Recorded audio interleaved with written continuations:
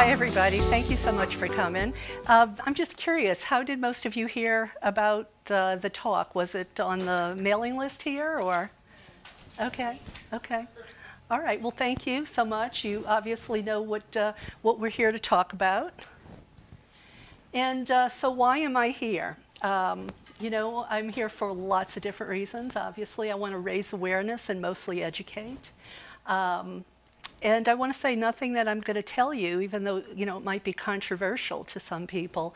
I'm not here to offend. I'm not here to convince you of anything. I'm just trying to present information.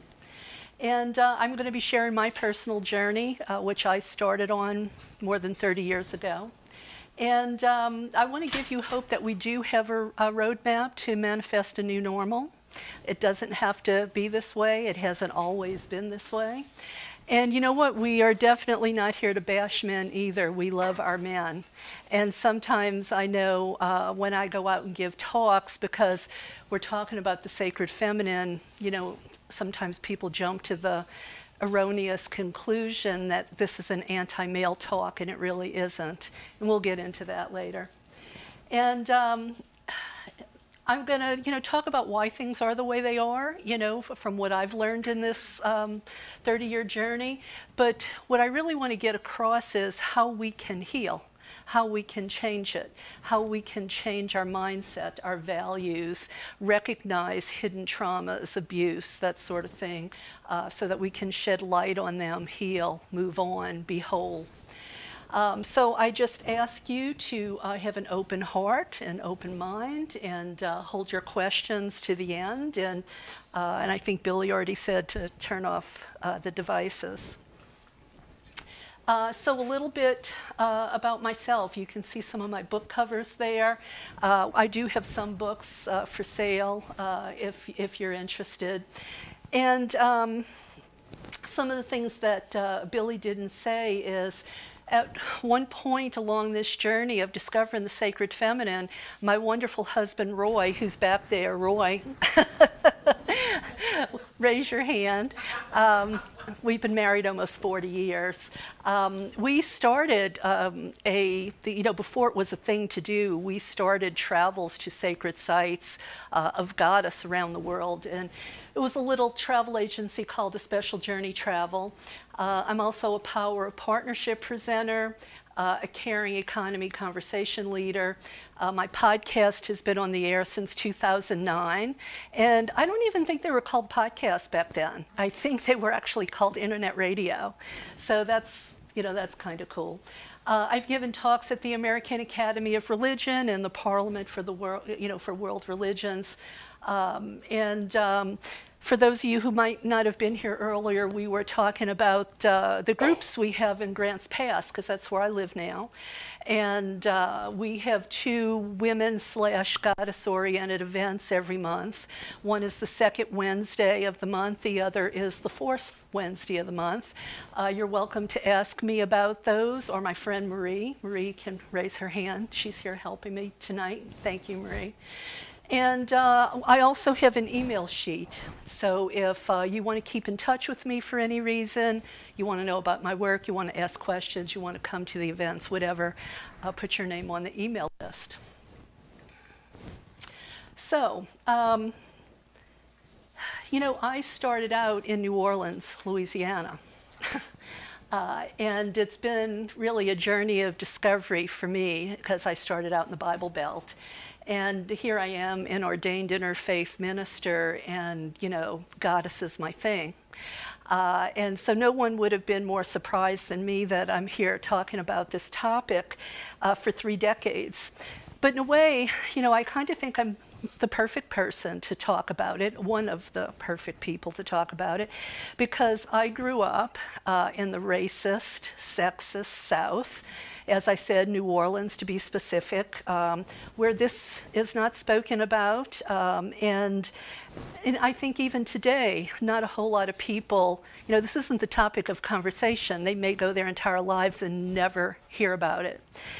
And, you know, they're living their lives thinking everything is normal. Things have always been this way. You know, they never question anything. And they kind of endure. Maybe they don't even realize they're enduring. It's just normal, right? And I understand this because I lived it till I was almost 30. And I think another reason, you know, this is an important topic for me, and maybe I'm a good person to deliver the message, is because I grew up a racist. Everybody around me was a racist. People didn't question racism. It was just the thing, you know? It was our heritage, our culture, you know, and that's a really sorry thing to say, but I'm here to be honest with you today. And I think it made us feel superior, you know, but getting out of the bubble, you educate yourself, you raise your awareness, and, you know, sort of filled in the gaps where hate and enduring sexism once lived with values of the sacred feminine. So I started realizing I had questions, and at least, you know, some of the least of which were, why doesn't God look like me? Why are suffering and sacrifice normalized, even applauded, expected? We're told we'll suffer and sacrifice and receive our everlasting reward sitting on the right hand of a male God, or we might get lucky if we're Mormon and the man in our life might invite us to live on his planet with us, right?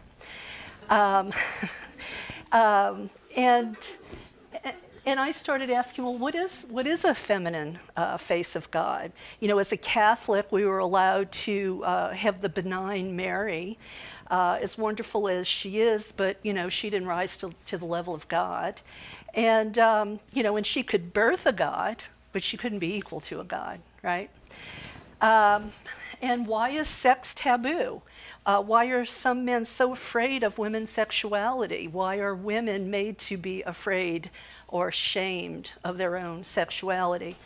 Or we're told that there better not be pleasure in sex because sex is just, you know, for procreation. And if we enjoy it, maybe we're going to go to hell. I mean, I was a Catholic, so I heard all of this stuff growing up, right? And then, you know, social justice issues. Why should women obey men? And, you know, we're told that there's God and there's men, and that everything else on the planet is there to serve God and man. So why is that? And you know what, when you think about it, what a sweet deal if you can get it, right? So, you know, I want to make the point that, you know, men have been conditioned in all these ideas too, but they have benefited from it, you know, and they have to be willing to admit that. Let's see, and why do women make less money?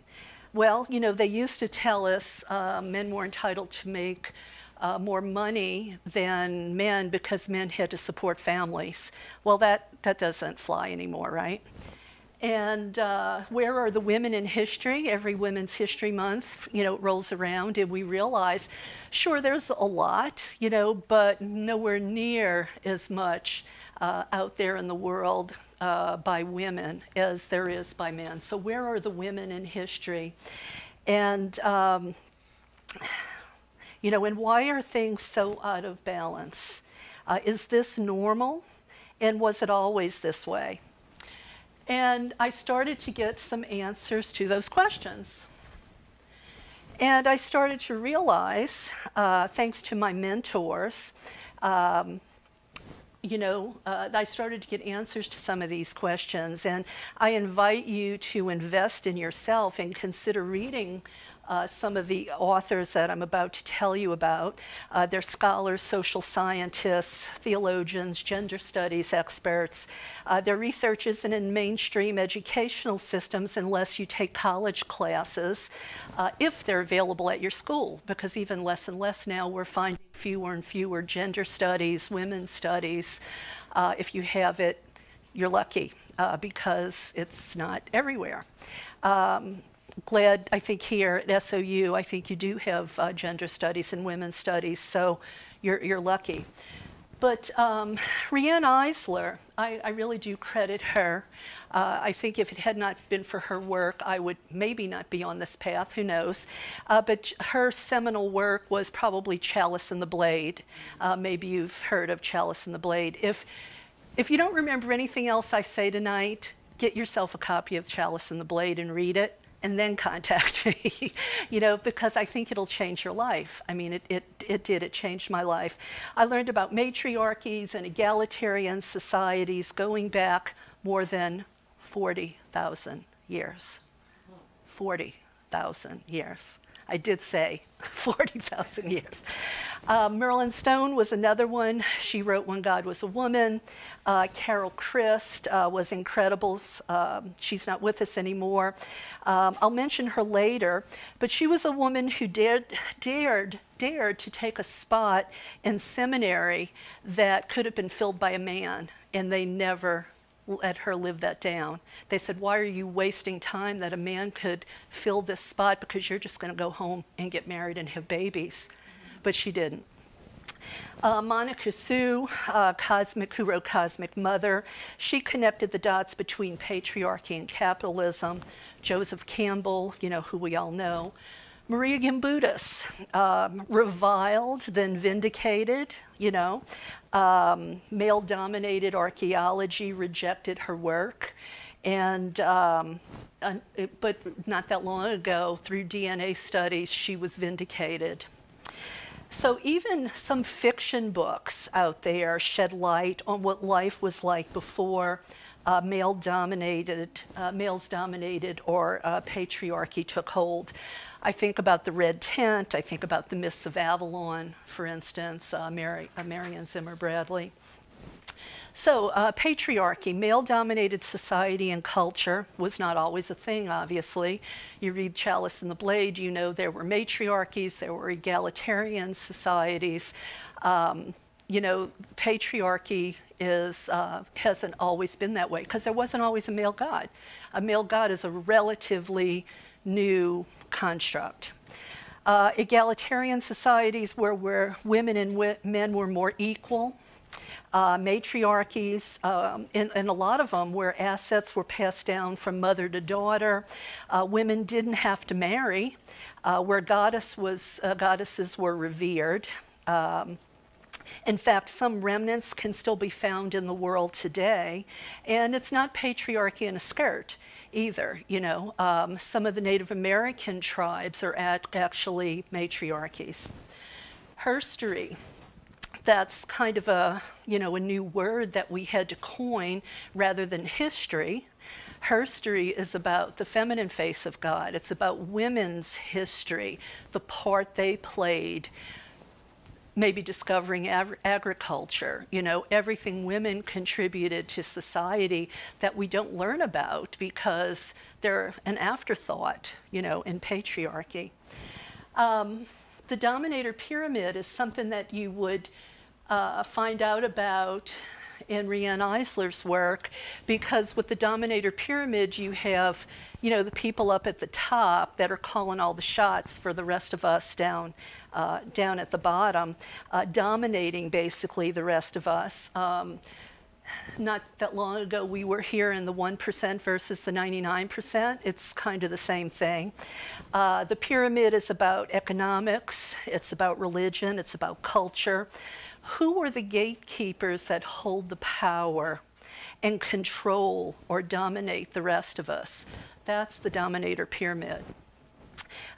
So the divine, and also authoritarian religions, you know, male-dominated religions created man-made religious dogma coupled with capitalism, creates sexism, racism, environmental exploitation, and classism.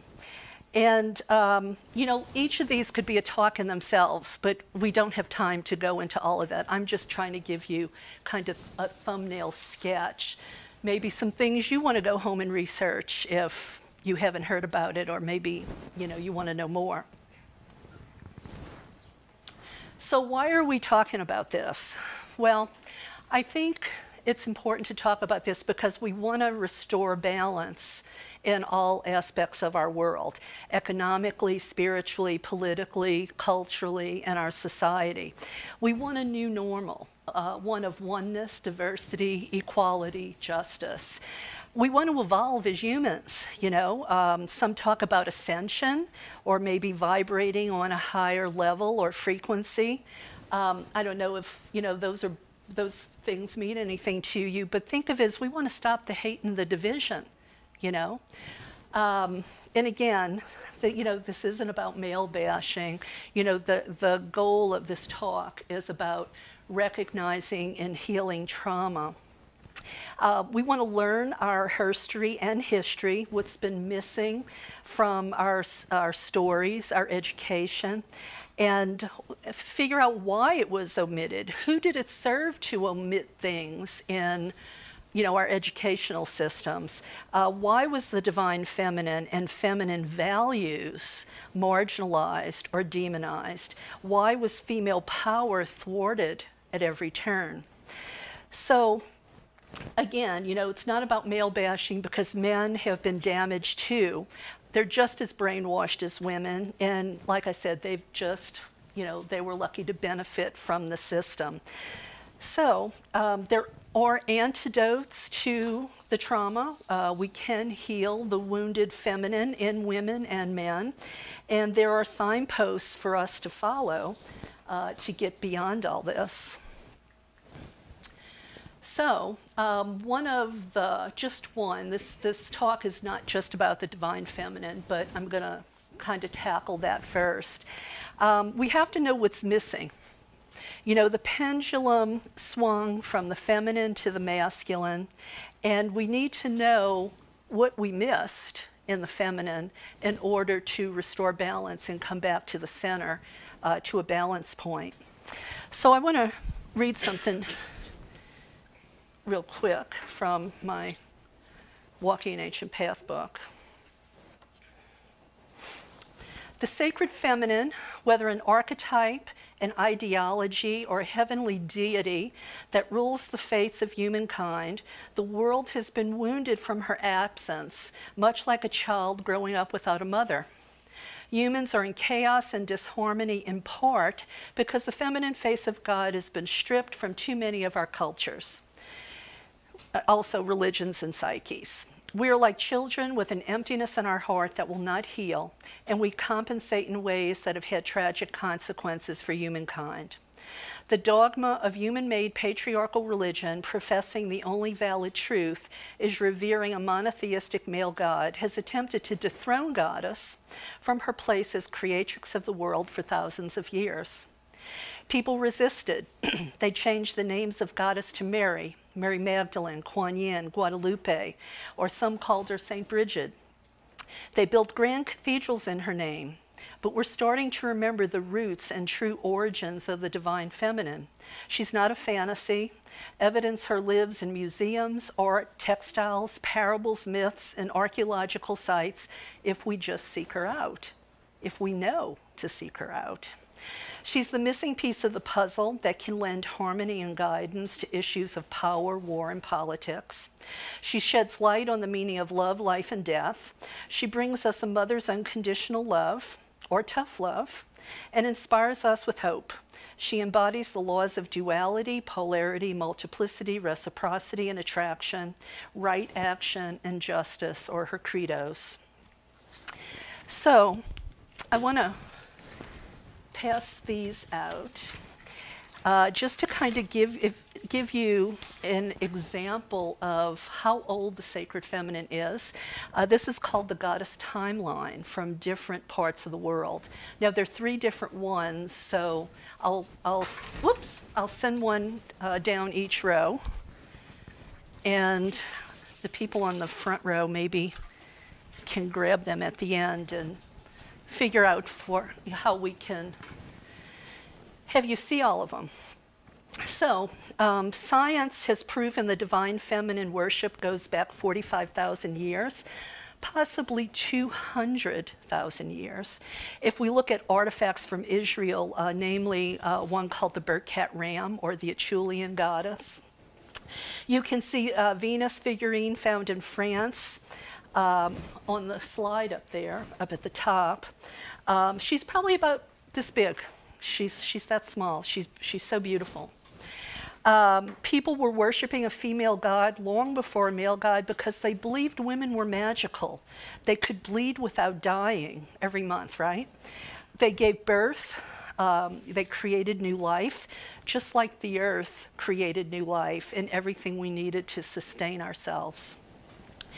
And we also believe now, you know, I'm sure some people contest it, but we also believe that women, if they didn't create civilization, they had a really strong hand in it. Because rather than patriarchy's narrative that women are breeders, madonnas, whores, the weaker sex, using our biology against us to relegate us to the home so that we're not you know, in a decision-making capacity. Anthropologists actually believe that women invented agriculture, animal husbandry, pottery, spinning, weaving. They saw the mystery of life in the transformation of seed to plant to harvested crop, or how the clay comes from the ground and becomes a fired pot, wool and flax to thread, to spin cloth. This was magical, you know, back in the earliest days, and women were doing that work, right? So they held a lot of power. Anthropologists and sociologists tell us that where goddess was revered, we had a higher status of women.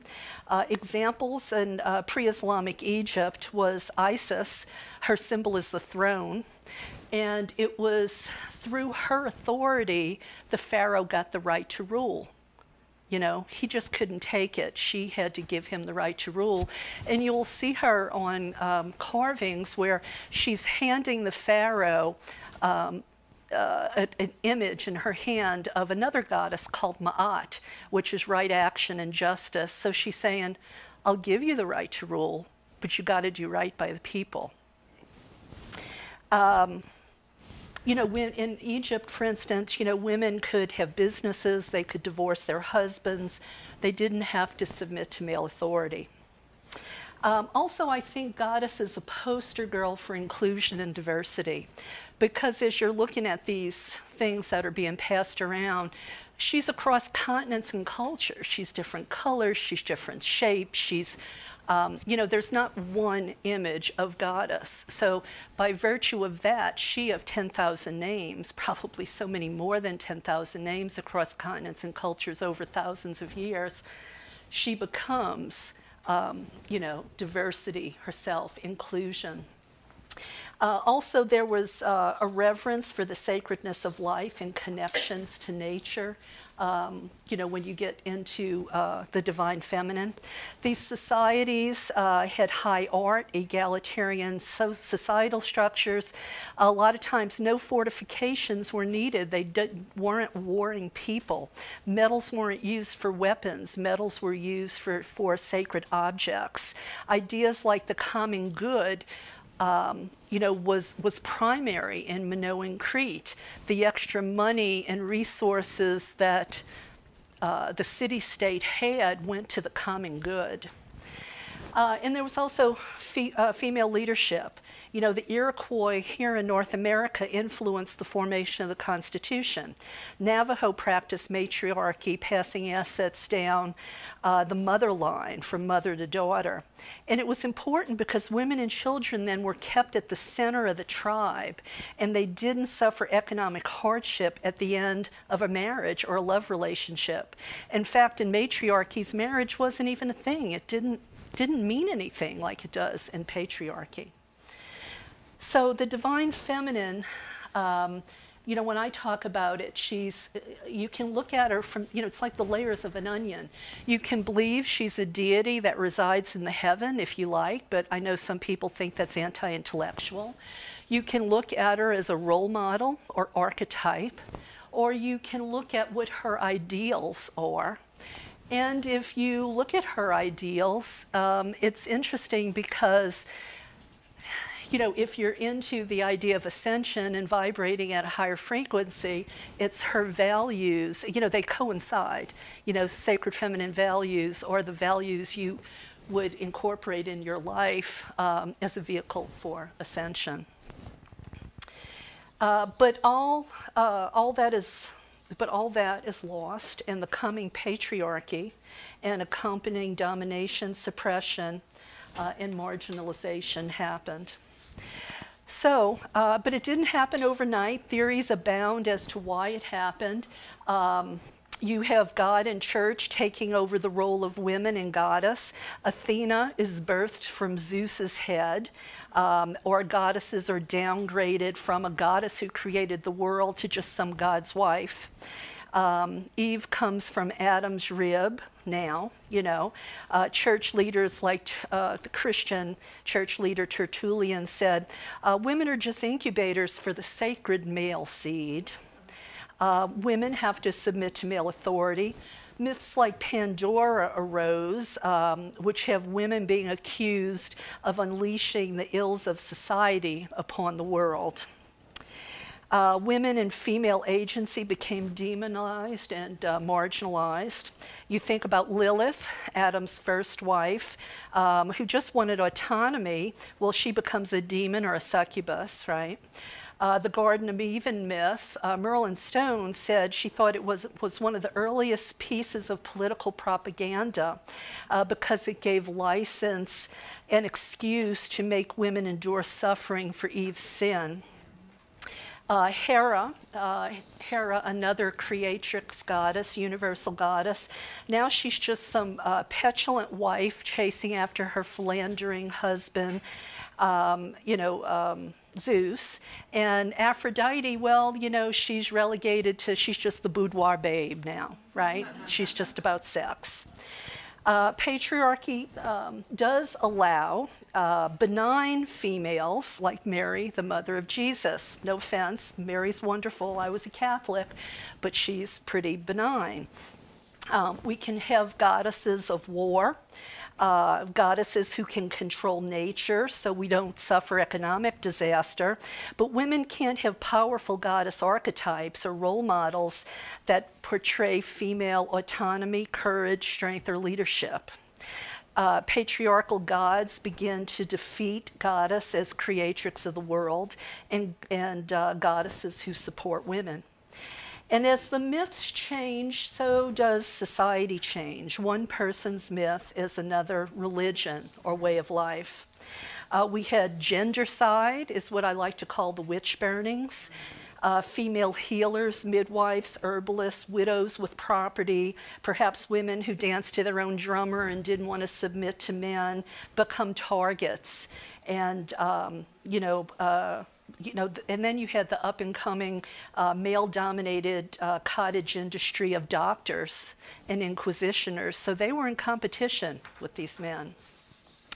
Women were relegated to the home. They're breeders, they're wearing burqas, they aren't educated, or maybe educated enough so that they can read a recipe, right? Their sexuality is controlled. Remember chastity belts? Why? A lot of it had to do with male inheritance and assets. Monotheistic patriarchal religions or the dominator pyramid, well, you know, common ground that people used to use to sustain themselves and feed their families, grow crops, shoot or catch animals for food. Well, that became the property of the wealthy landowner. So that pushed the people who were living off the land, off Mother Earth, off Gaia, into the cities to become wage slaves. And we know patriarchy needs an underclass to thrive. So these are complicated subjects, right? And I'm just kind of giving you a brief thumbnail. So the idea of the common good gets lost with the idea of the common ground. And so what does that look like today when we lose the common good? Well, it's the 1% versus the 99%. You have billionaires bribing the Supreme Court. and all the rest, right? You know, rich billionaires who have so much money, they can build spaceships and go to the moon. You know, when everyday average people, well, you know, we're fighting for the scraps at the bottom of the heap. And we accept and we normalize abuse. Without a good education, oftentimes we vote against our economic interests and put the wrong people in office who really don't care much about us. That's my latest book, and because I started to realize through things I was going through in my own life, even though I considered myself a social justice activist, even I was wearing blinders to a lot of the abuse and exploitation that I just accepted as normal. And I really took a deep dive and thought, you know, we got to look at this. We can't keep thinking that this is all normal. Because you know what, it's not normal, it's abuse, it's exploitation, and we have to call it what it is. You know, a simple example, think of a non-disclosure agreement, right? It used to just be something, you know, benign, that maybe if you went and worked for a company, you signed a non-disclosure agreement because you know, you weren't supposed to share the company's secrets. Well, that's cool, but what do evil men do when they want to hide the dirty deeds they do? They make us sign a non-disclosure agreement, and we can't talk, and we don't have the money to fight it in court, you know. Even if they had no right to make us sign that non-disclosure, they probably have more money than we do to fight it, you know. I mean, that's just one example. The book actually goes into all different areas where we're normalizing abuse and exploitation, from the government, military, religion, society, culture, the workplace, family and friends. You know, practically every academia, practically every aspect of our life has abuses and exploitation that we don't even see anymore as abuse and exploitation. And that's in the part of the book where I'm pointing it out. You know, I go into, you know, a lot of that, but then toward the end, you know, we talk about, okay, so, you know, we're not just here to gripe about it, what can we do about it, right? I want to read just a little bit from Normalizing Abuse. So I won't read them all, but there's a page in here called 21 Injustices of Sexism: Domestic Violence and Sexual Abuse, Female Genital Mutilation, 70% of women retire in poverty because they've made less than men all their life. 63 cents on the dollar, I think, if you're black or brown, maybe 70 or 80 cents. I forget what it is now if you're white. Women's leadership is thwarted. While being the majority, there's less than 20% representation by women in Congress, high levels of corporate America, religious institutions, and academia. Women and children are at the margins of societies the world over, suffering from the worst health care, education, and human rights. Bride burning and arranged marriages still exists. Women may be shunned from families or seem to bring shame to their family if they have been raped or believed to have committed adultery. Tragic consequences for them can include being stoned to death. There's a distorted view of women and sexuality, resulting in an obsessive and unhealthy pornography industry. Women are being duped by the new feminism that encourage submissiveness and dependence. Have you seen some of these guys on the internet? They actually put these conferences together about the new feminism, and they invite women to come because they're going to teach them what men want so that they can get a husband. Yeah. And really it just turns into conditioning women to please them, right? It's not about their autonomy or their dreams or their desires. There's human trafficking, slavery, and forced prostitution. Women are taught grounds for divorce might be abandonment or adultery, but not abuse. J.D. Vance, we have him on film talking about women should have to stay in marriages that are abusive for the children. Go look it up. It's him. It's not AI. Boy children are valued while female babies are killed at birth in poor countries because they may cost the family a marriage dowry later on. Sexuality is dirty and unclean, and by association, so too are women, menstruation, and female reproduction. You know, there's a great documentary out there right now called Shiny Happy People. So if you think this is just happening in some obscure part of the world, or you think it's not here in the United States, or maybe this was 50 years ago, please look at Shiny Happy People. It's about the Christian extremist group that the Duggars that were on TV were in.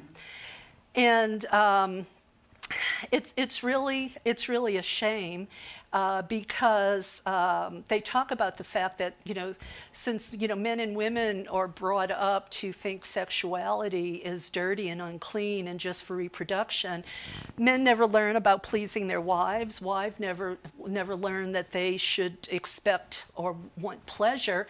So can you imagine the marriage bed? I mean, it's, you know, they say that it's tantamount to rape potentially because they, heaven forbid, they can't enjoy it, right? Women are still in danger of losing, I mean, I wrote this a few years ago, and we hadn't lost Roe v. Wade yet. Women are still in danger of losing access to contraception and are threatened with losing access to control their reproductive health. A distorted view of beauty has millions of women with eating disorders and flocking to cosmetic surgeons. And think of all the money spent in the pharmaceutical industry. Rape is a weapon of war. I mean, I can go on and on here, okay? But these are things, you know, these are just some examples. I mean, these are more blatant aspects of abuse and exploitation. And, you know, I'm not trying to sell the book, but you'd probably be amazed all the things in here that we just accept as, oh, that's just the way it is. And when you really look at it, you know, it's abuse and exploitation. Let's see, so we're going to go on here. So, our beloved men are damaged by patriarchy too. There's toxic masculinity. I don't know, in my opinion, we saw it on stage at the Republican convention last week. Men, just like women, maybe can't be their authentic selves, you know. Military and sports condition men to abuse their bodies, to push it past the limits, you know, that when maybe they should stop. So if you think about that, so why not abuse women's bodies too, right? It's the conditioning. We're also brainwashed by man-made religious dogma, but as I said, unfortunately, men benefit from it, and some jump on the bandwagon and take advantage of it, where others have morality and ethics. We've been convinced that values of the feminine are weak and women's bodies and cycles are dangerous.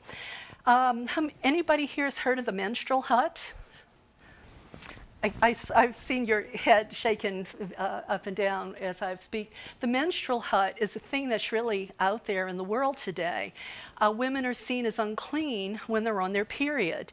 There's so much superstition and mythology around women's bodies and shame around our, you know, our cycles, that women are actually forced to go to a menstrual hut away from their families, away from society, because they're unclean. Some societies believe that if they walk across a field of crops while they're on their period, the crops will die, right? I mean, it's crazy shit, but it's real. I mean, and it happens today. Burqas, right? Women have to cover themselves up because man can't control their libidos. Dean, I say more. So we, you know, and, you know, they value domination or power over rather than partnership. And the sacred feminine is about power with, not power over, not domination. It's about partnership. It's about collaboration. And so there's 4 legs to the stool of patriarchy. And you can maybe just remember this. I don't know if it means anything to you. Sexism, racism, classism, environmental exploitation. that holds the stool of patriarchy up. And look, don't get me wrong, there are women that support patriarchy. So there are a lot of messed up women too, because they want to be on the side of power, right? Medical establishment invests more money into men's health than understanding women's bodies and women's cycles. I mean, they know about those blue pills, right? But ask them about fibroids in women. Millions of women get fibroid tumors. They have no idea why, okay? They haven't invested enough money to find out why. It's just not important. So, we do have signposts that will help us heal the physical, emotional, and the psychological. And embracing feminine values is one way, but remember, the feminine values had been marginalized. And you see a lot of the feminine values written there on the side. Now, you know, the Dalai Lama said it would be Western women that would save the world. And I don't know, that kind of made me scratch my head. I know he probably meant that because Western women had more access to money and had more access in general. But knowing about the evil women out there that prop up patriarchy, I went, ugh. And so I thought, you know what? This is really about the values of the sacred feminine, not a gender. Because men can just as easily embody these healthy values, and it has nothing to do with a vagina or a penis, right? Nothing at all. It's a mindset.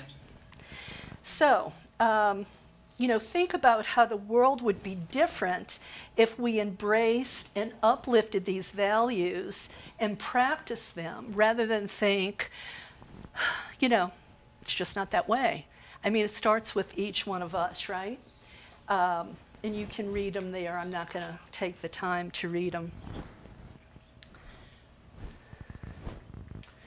Okay, so do we even recognize the signs and symptoms of being wounded or traumatized?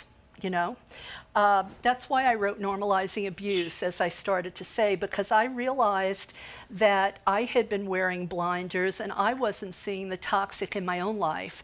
And I thought, what the hell? If I'm blind to some of this, what about people who have never heard about any of this?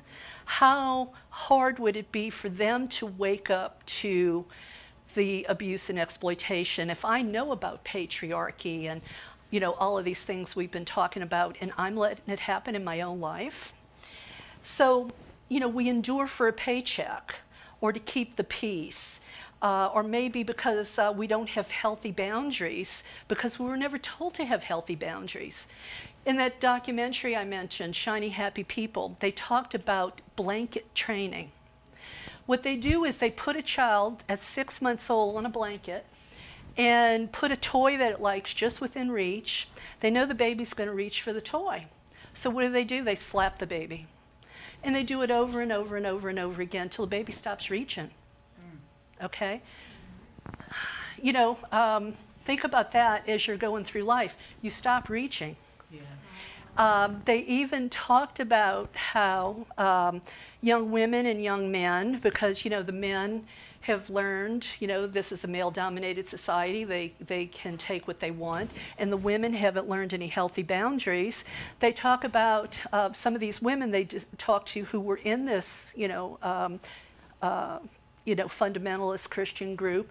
They said, you know, they went to conferences and the boys were in one dormitory and the girls were in another, and the boys, you know, slowly made their way over to the girls, and the girls didn't even have the language to say no when these boys tried to, you know, sexually assault them. They didn't, no, they could say no. They didn't know how to say no because they had you know, healthy boundaries conditioned out of them. This is a group today, the Duggar people, right? And how many more of those same types of groups are all around the country? Dominionism. Dominionism made it into the White House and the Trump administration. In my radio show, I interviewed women in the Quiverful movement. who had escaped, and that was their word, they escaped the quiverful movement. They said that they were told that they were supposed to just keep having babies. And if it got to the point where their body just couldn't do it anymore, well, if they died, they were a martyr for Jesus. And that was it. They were expendable. I mean, this is sick stuff, guys, you know, and we need to know this is happening out there.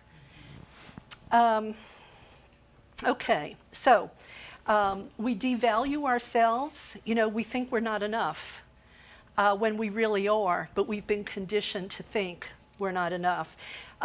We spend billions to achieve unattainable perfection. And we're like hamsters on a wheel, you know, tools of toxic people, toxic employers, the system. We spiritually bypass because we haven't learned emotional maturity. You know, we're uncomfortable with difficult or awkward situations, so rather than, you know, jump in there and try to fix a situation, we just say, oh, let's throw love and compassion at it because we don't have the emotional maturity to be uncomfortable a little bit to work through a problem. We accept abuse and exploitation as normal. It's just the way it is. Because, you know, we're like a fish in water. We no longer even see what we're swimming in, right? We've had shame about sex drilled into us to the point for some they've never learned about natural pleasure. There's institutional patriarchy continues. We're conditioned to endure. Think about Jesus on the cross, all right? As a Catholic, I went to Catholic school, went to church on Sundays, taught by nuns. We're taught to look at Jesus. We want to emulate Jesus. Jesus who was suffering, sacrificing, dying. Okay? Boy, that really sets a low bar for us, doesn't it? If that's what we feel like we want to emulate in our life. They're teaching us from the very beginning to accept suffering and sacrifice. And you know, and when I started thinking that way, I went, WTF, you know? Okay, so we've set the bar really low. And when was the last time you asked someone, or you were asked, how is your quality of life? Do you even think like that? I don't know, I don't think most of us do. How is your quality of life? And it wouldn't surprise me to learn that as a consequence, a lot of us have a happiness deficit. Because, you know, we've stopped reaching, you know. Next slide. All right, so I'm going to get back to the goddess a little bit. And I mentioned earlier on the theologian Carol Christ, who passed away a couple years ago, but she was the one that was told that she was taking up space in the seminary, right? Well, she said that in her teachings that women needed the goddess for these 4 reasons. Goddess spirituality affirms legitimacy and the beneficence of female power. It affirms the female body and life cycles expressed in it. It affirms a woman's will or power or achievement, and it reevaluates women's bonds and heritage. It encourages sisterhood.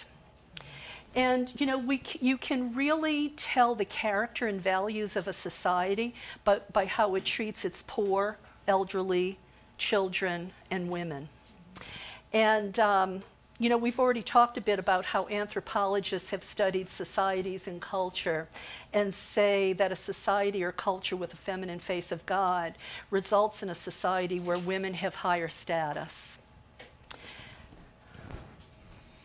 So again, Carol Christ, she contributed a lot to goddess spirituality. She taught us these 9 touchstones, values that we could live by, that we should nurture life, walk in love and beauty, trust the knowledge that comes through the body. I mean, think about that. We know when something's not right, you know, in our gut, but we ignore it for all sorts of reasons. We really need to speak the truth about conflict, pain, and suffering. That kind of goes back to what I said before about spiritual bypass. We have to face conflict, pain, and suffering and do something about it, not just, you know, bypass it or say, well, that's happening to somebody else, I got mine. We should take only what we need. And in fact, there's a great goddess for that. She's called Sedna. She's an Inuit goddess that the people like around the icy waters of Newfoundland and Canada, they revere Sedna. And I like to call her the environmental goddess too. I'm not going to tell you her whole myth, just the gist of it here for the point I'm trying to make. She's like the gatekeeper of the animals in the sea. Now, you know, like the Alaskans, they depend on the animals in the sea for blubber and meat and eating, you know, use their skin, their teeth, all of that. So Sedna says, okay, you can avail yourself of the animals of the sea, but you can't be greedy. If you take more than you need, you're cut off. You know, we really do have to get to the point where greed, we look at it as a sickness. You know, we need to think about consequences of our actions for 7 generations. You know, if we did that, we wouldn't be drill, baby, drill, rape, and frack the planet, would we? You know, we can't think for short-term gain. And we have to approach the taking of life with great restraint. We have to practice great generosity. Great generosity. There's even a goddess temple right outside Las Vegas called the Sekhmet Temple. And Genevieve Vaughn, who founded that temple, there's a magical story there. She was a wealthy woman who couldn't get pregnant. She went on an expedition to Egypt. And she heard about this lion-headed Egyptian goddess called Sekhmet, who was a healer and a mother goddess.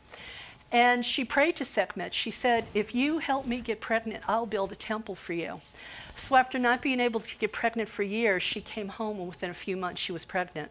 So she stuck to her word, and she built the Sekhmet Temple.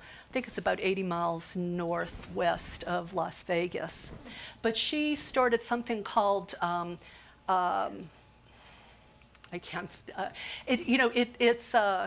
it's compassionate society, but it's also about generosity. In other words, for instance, you can go to the temple there and stay overnight, and they don't even charge you. You know, you give what you want. And this is about this idea of a mother's love. She doesn't put a price on it. It's about us having great generosity to give what we can and only take what we need. And, you know, it works out and there's enough for all. And it's also about repairing the web. You know, because if we really all are, you know, just one drop in the ocean or one thread of the cosmic web, everything that happens to Marie happens to me and happens to you. So we better repair that web, because there's going to be reverberations and it's going to come back at us some way, somehow. So some other ways for us to heal, or let's restore awe in the wonders of life. Because when, when the settlers first came here to well, it wasn't the United States then, but when they came to North America, you know, they had this European mindset, and everything was a commodity. And if it wasn't a commodity, it was useless. Awe meant nothing to them. It was, how can we make money off of it? But when you do that, awe disappears, right? And we really do need awe. We are starved for awe. Now, we're lucky. We live here in beautiful Oregon, right? We can go outside our door and we see awe. But not everybody can. Not everybody does. And when we restore awe, sociologists, psychologists have said it creates kindness, creativity, and calm. Also, we have to get back to the 8 wonders of life, which are moral beauty, which is character, of virtue, collective effervescence, collective energy, kind of like with that, what you feel at a football game.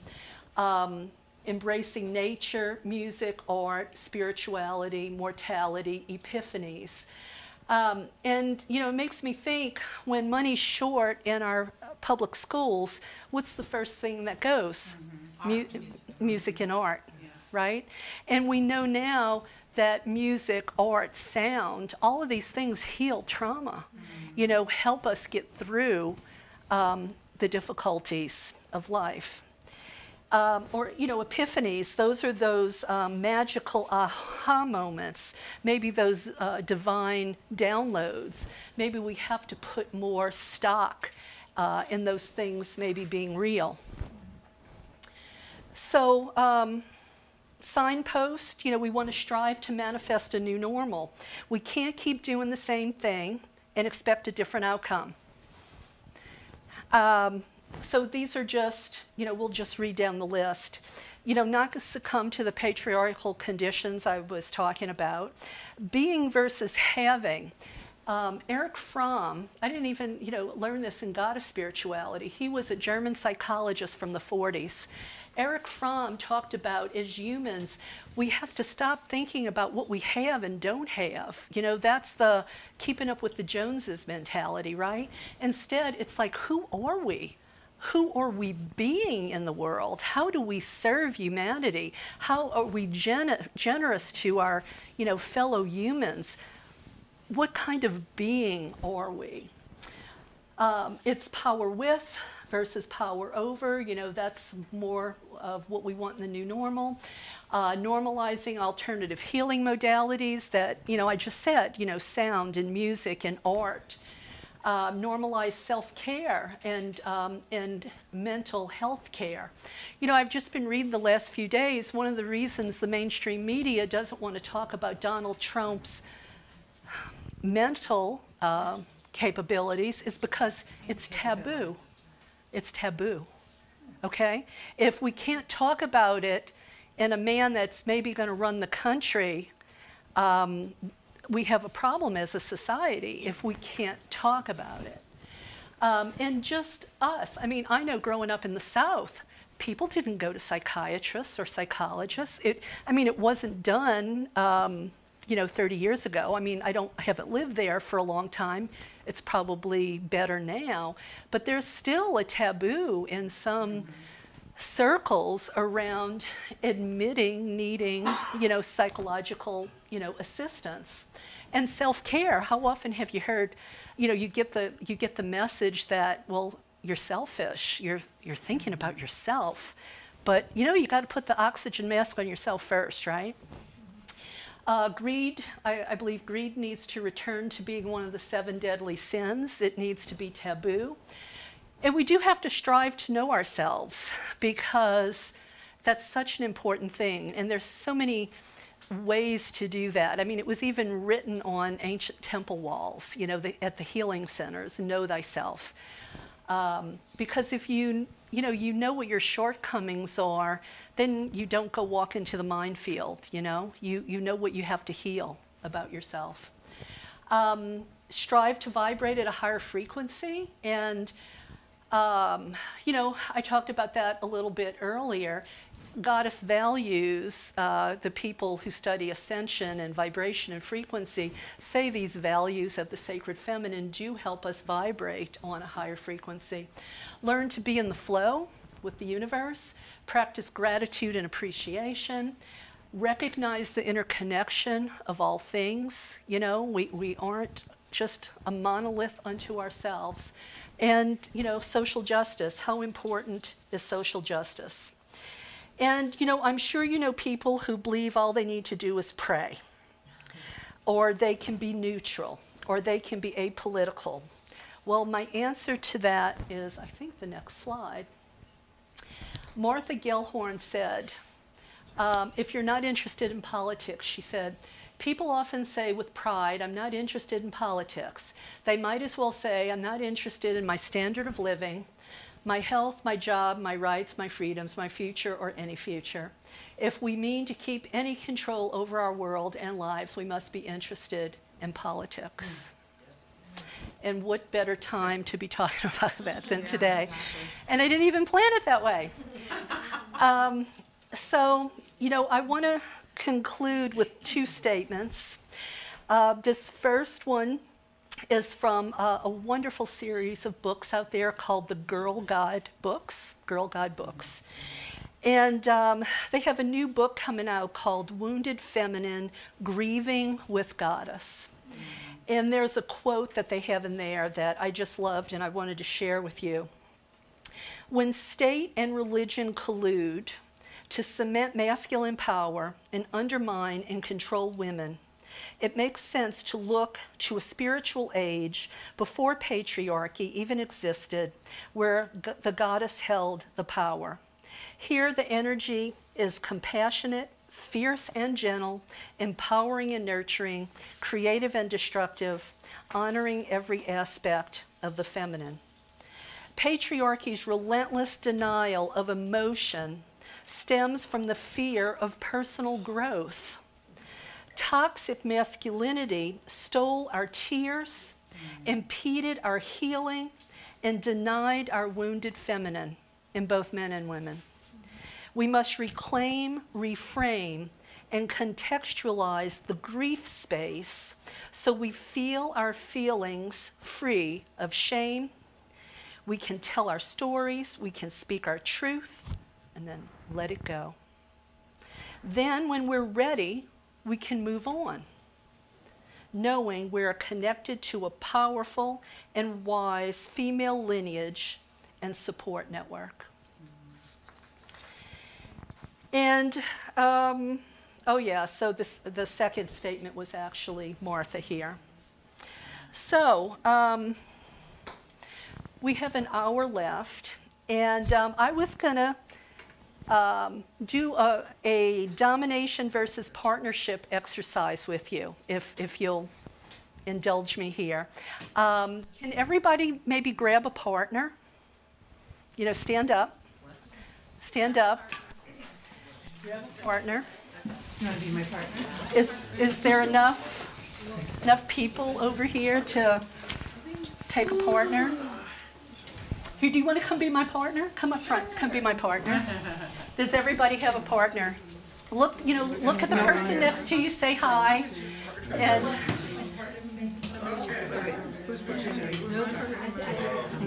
okay. So you need a partner. Who else needs a partner? You two. So you were two groups. You two can be a group. Is there an extra person on the back row? Okay. Can you be a partner? Okay. All right. She needs a partner. Okay. So this is kind of a silly little game, but I think it makes the point. You know, it's the idea of domination versus partnership or collaboration, right? So I want you to face your partner and touch hands. Okay?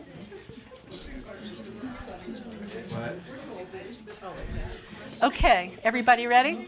Okay, so first we're going to experience domination, right? So you look at that person across from you, and you know what? It's them or you.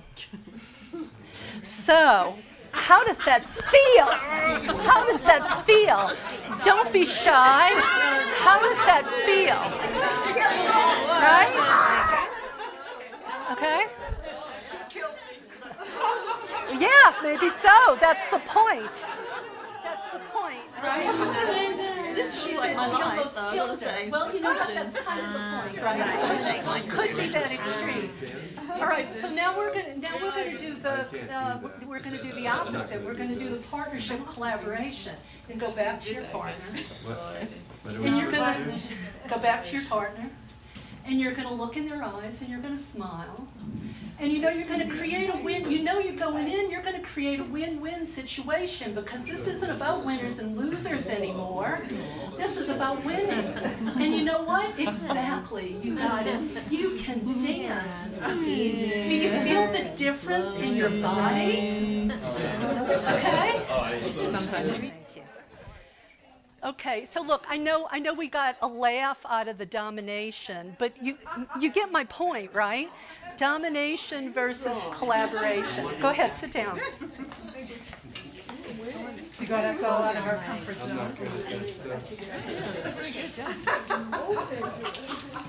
got too much the mask. So, all right, so what we're going to do is we're going to have a little bit of Q&A. I can't swear I'll know the right answer, but I'll try. And if there's enough time, we're going to do a little meditation before we leave.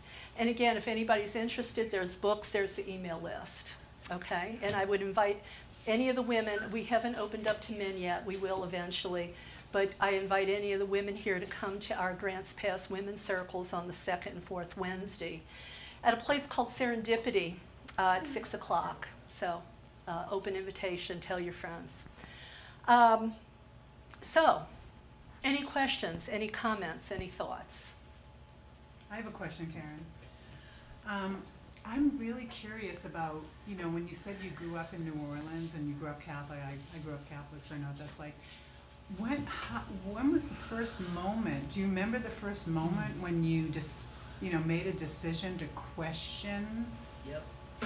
You know, I think the answer is 2 or 3-fold. I was really taken by the nuns at my school. There was something about that sisterhood, you know. I used to actually go to church after school and pray because I thought I wanted to be a nun. I think there was that. Also, my family wasn't fundamentalist. You know, religion never really got its hooks in me.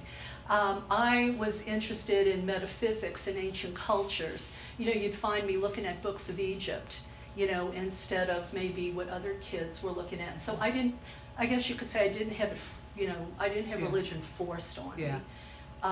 Yeah, I think that's probably my best answer. But I didn't know anything about goddess, you know, until I left Louisiana. My husband and I moved to California.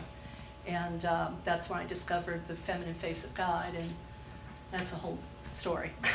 But tell us. Well, when I think, I'll tell you, but let him when I ask his think question.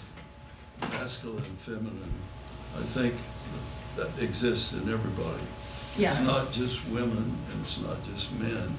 And to talk about it as just a woman's issue is not complete, because the man has the feminine in it, and the feminine has been driven out of men. Yes. Because a boy doesn't cry, you know, a boy doesn't say nice things. It's just not.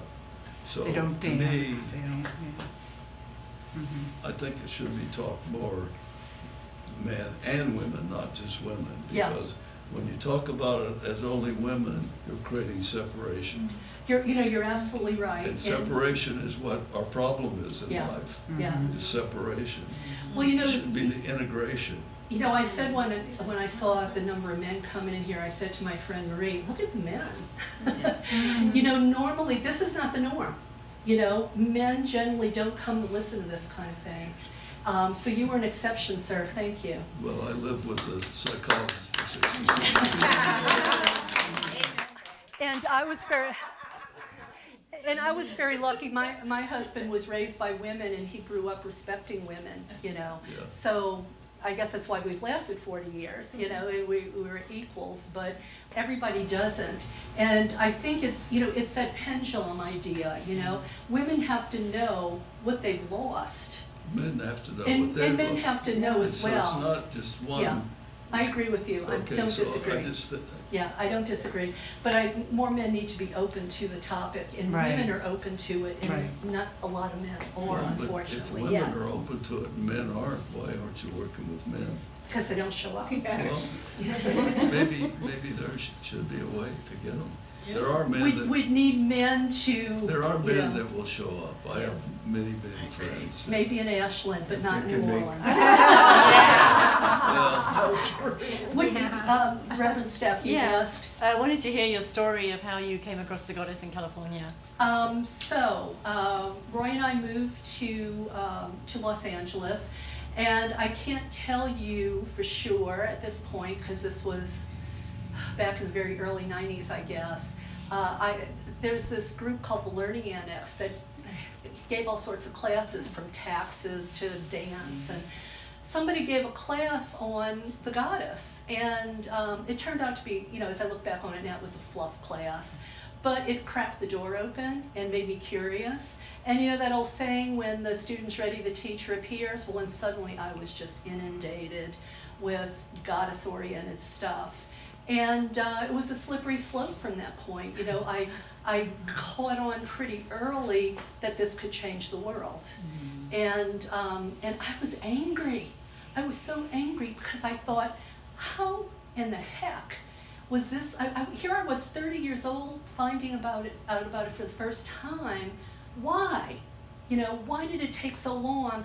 And all my friends that are still living in New Orleans, they still don't know anything about it. And maybe don't even care about it because they don't really understand the importance of the societal shift, you know, we have to make. So yeah, one thing led to another. Roy and I loved travel and history, so we married our passion of the sacred feminine with history and our desire to travel. You know, as the universe puts the pieces of the puzzle together, I was a part-time travel agent, so we could travel cheap. And we started, you know, traveling to all of these sacred places of Goddess.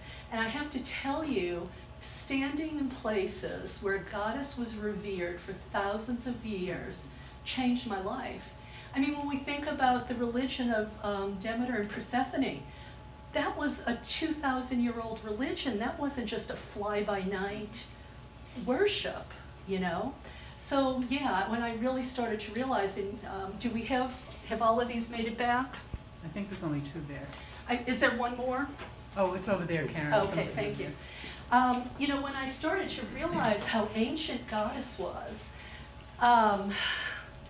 you know, I was just determined to make it my mission to teach other women and men what I had just discovered, because I felt like it was so profound. And you know, and then when I made the connection to social justice, it wasn't just about women, it's about changing our politics and patriarchy and capitalism and all of that, so that we manifest a new normal in the world. We evolve as humans and stop doing what we're doing.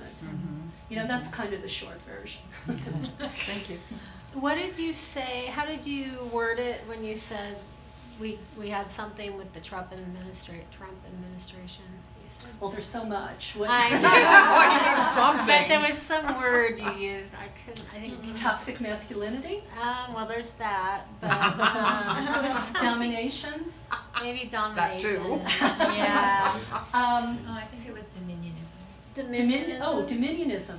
Yeah. Dominionism Oh, yeah, that's what she said. is a form of Christianity. They have the 7 mountains mandates. Those 7 mountains are different parts of society they want to control. The media, entertainment, corporations, religion, they want to get in there. It's kind of like Project 2025 to a certain extent. They want to get in there and put their Bible twist on everything. And Mike Pence was one. Some of the other people in Trump's cabinet were dominionist. Go home and look up dominionist. They basically, it's you know, it's Project 25. They want to make the United States in their Christian image. Yeah. They want to make it Heritage. Handmaid's Tale. Yeah. You know. Heritage Foundation probably has a lot of dominionists in it. Yeah. Yeah. Yeah. I never even knew that. Yeah. Yeah. So yeah, please go home. You know, read about Christian nationalism. Read about dominionism. It all goes hand in hand.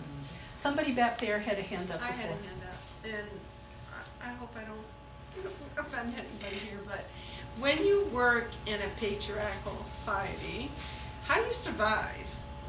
We endure.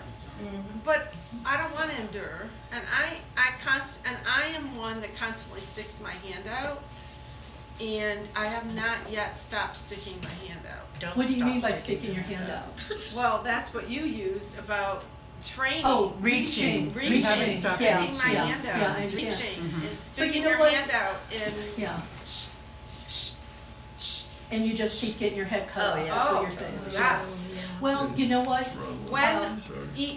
women or men, women, like you said, can be patriarchal too. I've been pointed at a lot. Women or men, because I believe in justice, social justice, equal rights across the board, not just for people that are doing the job at a higher hierarchy. I think everybody should be treated with respect and courtesy and dignity and compassion. Yep. And when I do my job and I feel like I'm exempting these qualities, I get told that I'm not. And it's a way to control me. Yeah. And you know, we rationalize it. I totally get what you mean. You know, I had an employer to keep the roof over my head and the paycheck. I did what I was told, and I didn't like who I had to be. Right. So I compartmentalized who I had to be at my job. Yeah, I'm not doing that anymore. She stopped it. Well, that's Totally great. not That's true. great. And, you know, we all have to start looking for exit strategies, Yes. you know. But first, But it's we have to constant. recognize It's a it. constant exit strategy. Why do I gotta constantly be exiting? Well, you know what, you may get to the point where, you know, maybe you'll start your own business, maybe you'll work for a not-for-profit, you know, 'Cause that's what I'm you'll doing. work for an organization that has better, It's you know, like, morality, oh my gosh. and, you know, It's- money isn't the common, But the why total do we common have to live in a denominator. society that doesn't get it? Karen, can I say something? Sure. I think, you know, I can only change me. I cannot change anything around me. And I've been Exactly. in corporate America since I was a young woman. And, you know, I dealt with a lot of women. I remember one time I come from Boston and I was looking for a job after I had my daughter, and I went to a headhunter and I said, I don't want to go on an interview with a woman. I don't want to work for Oh, a woman. yeah, absolutely. Because I found the women to be worse than the men. than the men. But that's because this was in the 80s, the late 80s, and women were vying for a place, you know, Right. They at wanted at to the be- table, right? So what I've learned over the years, and even still, I worked at a nonprofit right here in Ashland, and I'll tell you, I endured patriarchy in the women at that organization. And so I have to just be as centered as I possibly can in my life and grow spiritually and become part of communities that nurture me and feed me and educate me and just grow, you know, and evolve and become more centered. And what I have found, of course, I'm 65 and I can retire now, but that stuff falls away. I'm 63. Yeah, so And that, so. I understand what you're saying, but that is not changing. It is though, it is. When we It's- change It's our. a turtle pace. I want more of a rabbit space. Well, But look, change doesn't happen that way, unfortunately. we are Change making is a slow. difference. We are making a difference. I hope Yeah. so. No, I think we are look, you think about, I mean, really, you think about our mothers and our grandmothers, right? My mother knew nothing about any of this, right? And her mother knew even less. We are educating ourselves, we're more aware. We're about to have a woman president. Um, there's lots of good things happening Yeah. alongside the stuff that still has to change, but we have to demand that it change. If you have a choice between maybe an employer where you're gonna make more money, but maybe you're gonna have to do questionable things, or maybe you work for an employer that, I don't know, can you afford to take a little bit less, but have some peace of mind and not hate yourself? Yeah. I mean, you know, we have to, because look, this can be in our families too. Yeah. This isn't just the workplace. Yeah. This is society, culture, family, friends. Right. You know, so we can't bite it all off at once. We got to choose our battles, and you know, maybe it's baby steps, but just being aware of it is, I think, a big start. It's a gift. I think the key is,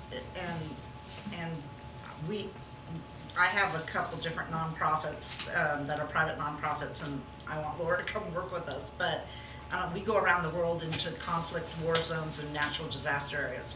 And people say, "Why do you do it?" Like, you know, and it's like, because you can. If you have the ability to make a change and decide not to, then shame on you. Yeah. Because everyone looks at it as being, it's over there, I don't see it. Or somebody else's problem. It's somebody else's problem. Non-complacent. And so I think that when you live your life truly and you live it fully, and I always tell people, I'm not a survivor, I'm a thriver. Yeah. You know, I've been through some really extreme things because of the work I do, and I always come back. And it's because I believe in what I'm doing, I believe it's important, and I think that when you live your life that way and you believe in it, that's how people educate, because they get drawn to that energy. People like I want part of that. I want to be that. Yeah. And so you can change more people by living your life fully and out loud. Yeah, And and you know, and it doesn't have to be big things. No, it doesn't. I mean, it can start with little things. Say, for instance, you know, there's an elderly man or woman in your apartment complex. You know, Social Security barely makes it till the end of Right. the month, right? Right. Maybe show up with a casserole. Right. Or maybe she still lives in a house, but she can't bend over and weed her garden. Right. Weed her garden for her. Go Right. pick up her mail. Little things like that, little kindnesses puts that energy into the world. And I think it builds, Yep. you know. Any other questions? Thoughts, questions? Awesome. Thank you. Thank you. So I thought we would do maybe, do y'all want to do a little meditation? Sure. We have time. So can we dim the lights? Yeah, we can. So let's all settle into a comfortable position. Begin to be aware of your breath. At your own pace, take some really deep breaths. Feel the breath filling your diaphragm slowly, then release it slowly. As you breathe in, let anything besides this moment and this meditation fall away. Let the outside world slip away. Breathe in ease and comfort. Breathe out anything that does not serve your highest good. As you breathe in, think about what your connection to the divine or your higher self feels like. Breathe out.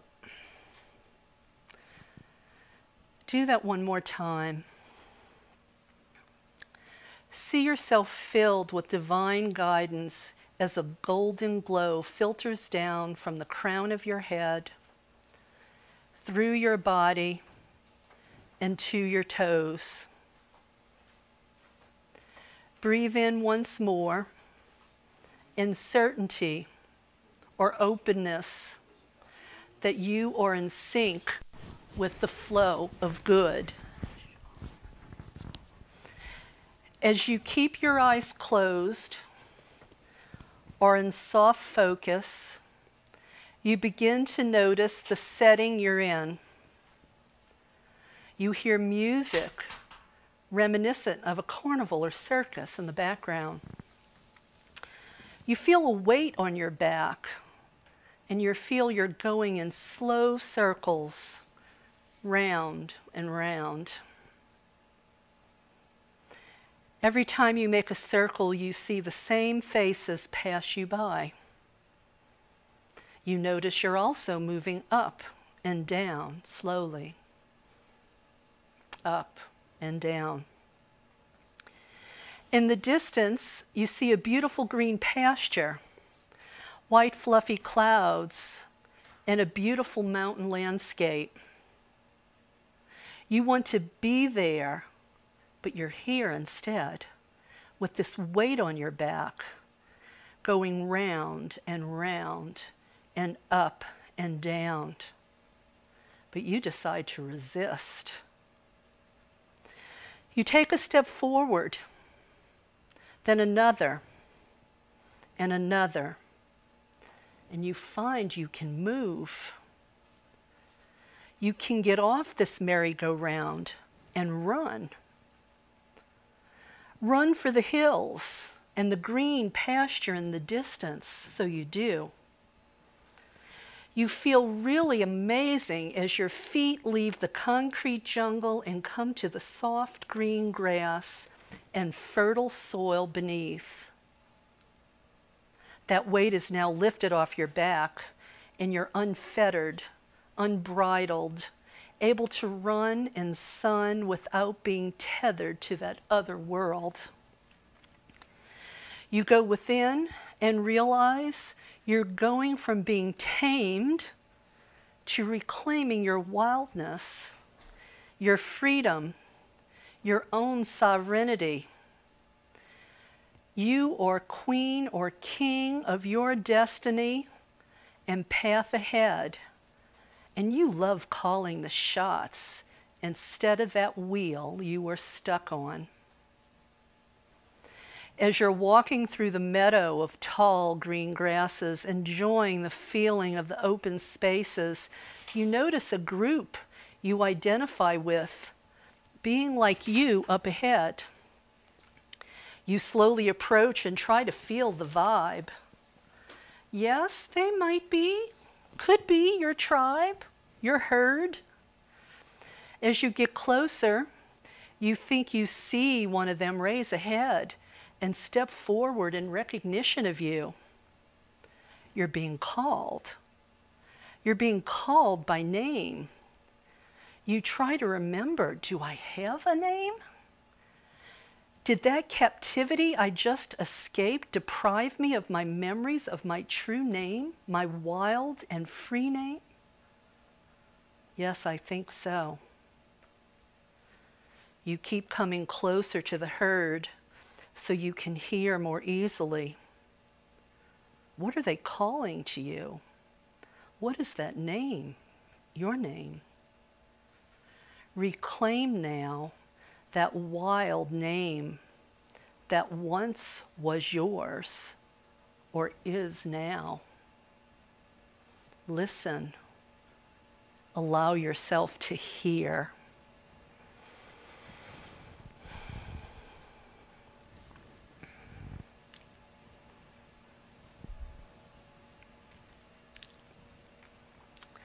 You keep coming closer to the herd so you can hear more clearly, and you release a huge sigh.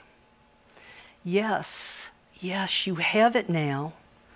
You know your wild name, and you make a commitment to yourself to never forget it, because with the lapse of memory of your name, you also forgot your authentic self, your autonomy, your power.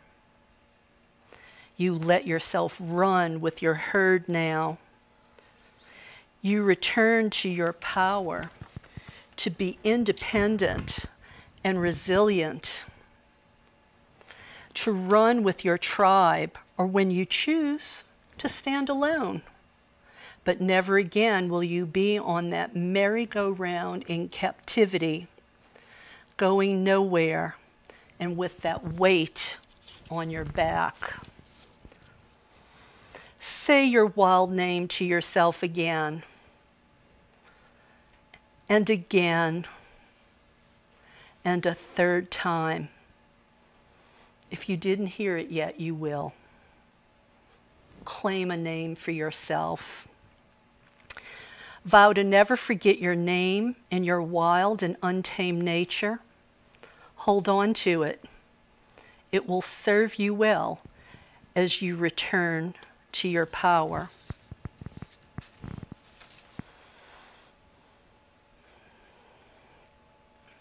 When you're ready, come back to this space. Be aware of your breath once again. Wiggle your toes and fingers. Gently open your eyes and look around the room. Look at the faces of the other people here. Each a member of your tribe, a member of your herd. Like you, a colorful and authentic strand that weaves together as one with you to create a beautiful tapestry of agency and a return to your own power.